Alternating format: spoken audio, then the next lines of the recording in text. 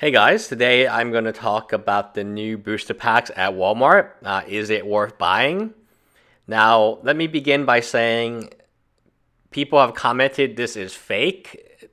It's not fake, and you kind of know it's not fake because you look at the amount of effort it would go to fake a product like this. It would be almost ingenious, and clearly it was good enough of a product to be a real product. So what is this product? It is available only at Walmart, and there's 35 cards. If you pick the red one, if you pick the white one, you pick the black one, you pick the blue one, let's take for example the white one. You pick the white one, you can only get white cards and artifacts and lands plus Scion of Urza. Let me repeat that. Artifacts, lands, and on color. So it's not guaranteed that it's only white cards. You can also get artifacts. You can also get Scion of Urza, which is a very expensive card. Now, which of these packs is worth buying? Of course, it's the white one. You got Lyra, I'm not sure if Teffy is in that set because he is white. So theoretically, he should be available in this booster pack. The problem I see with this is the same problem that happened a few years ago with the commander decks. There was a commander deck called Mind Seize. The commander deck had one card in it, True Name Nemesis, worth more than the entire deck. You could sell that card on TCG Player for more than you bought the deck, assuming you bought it around MSRP. So of course, this caused people to run out and buy every single one of them. And then you had a glut of all the other decks that no one wanted, and you had no Mind Seize. So what happened was they printed more Mind Seize.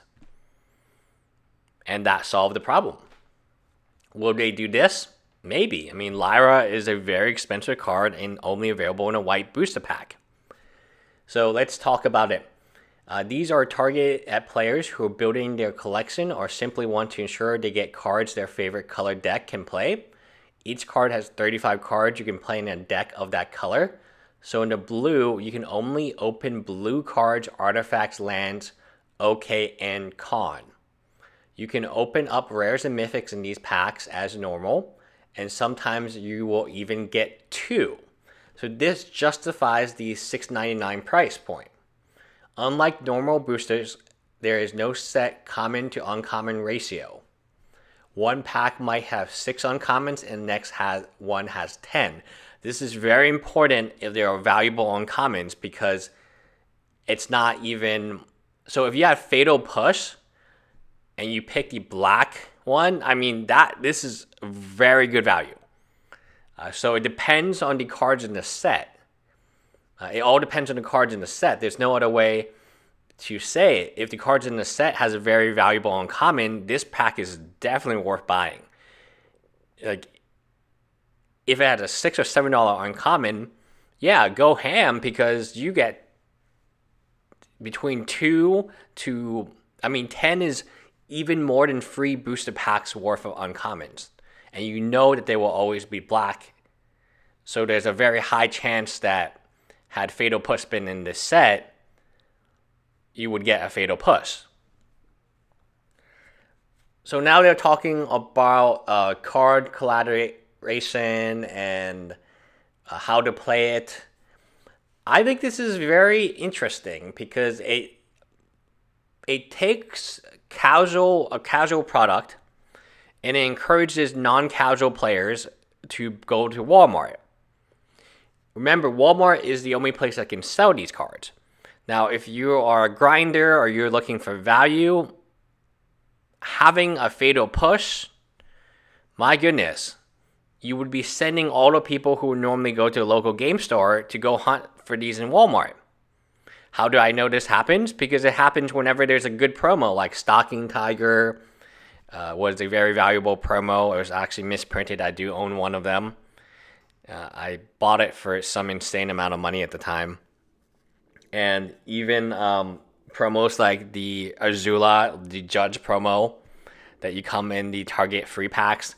I mean, people love hunting for that, and it's a lot of fun. It's kind of like an adventure, and it's kind of like Funko Pop hunting or hunting for a special product. Well, in this case, you're hunting for these white, and in this particular case, the white booster pack, I'm pretty sure, is far more valuable than the other colors.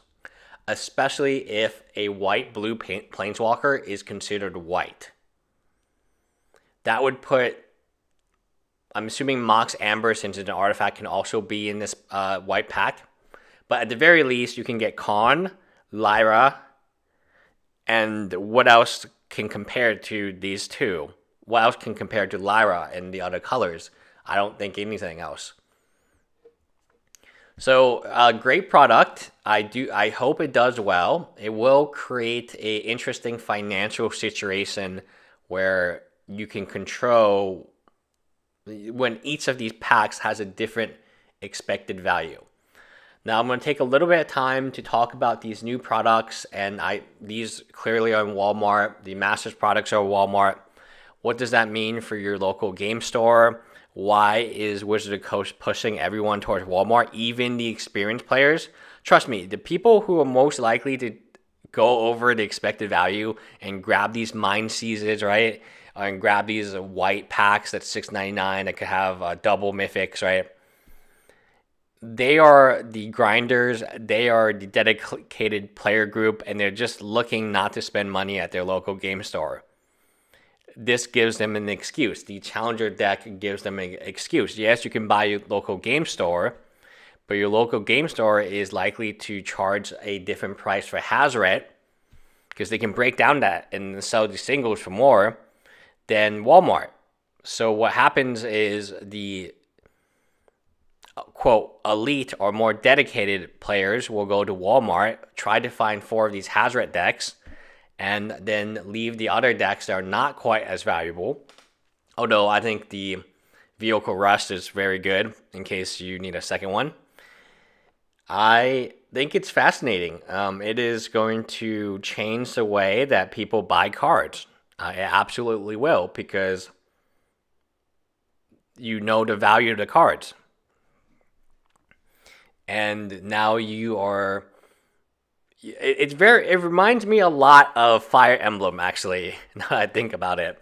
Because even the orb colors, right? You know that certain cards are in certain colors. And if you don't care about the other ones because they're not valuable to you, then you just buy the ones that you care about. You just click the orbs and you pay the money to the game that you care about. And you know certain characters are better. They're just significantly better than other characters. So you would never ever pick the color packs that are not good. It would make no sense for you to be like, all right, let me pick this red pack and hope to get no value.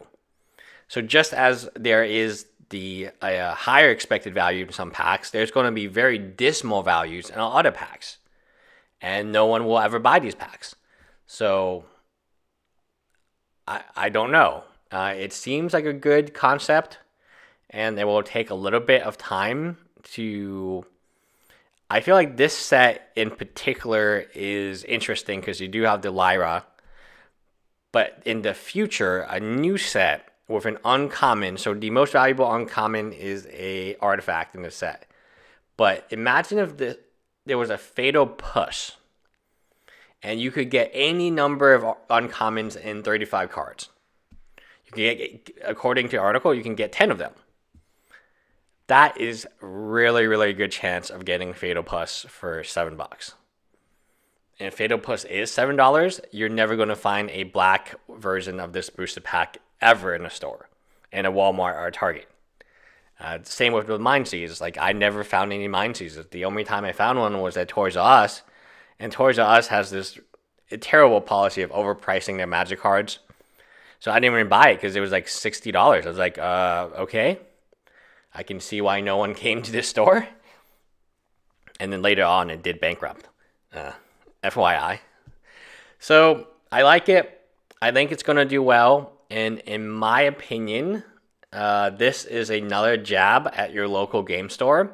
Because the more casual player is now going to have options that they your local game store is not selling this product. They cannot sell this product. Only Walmart can.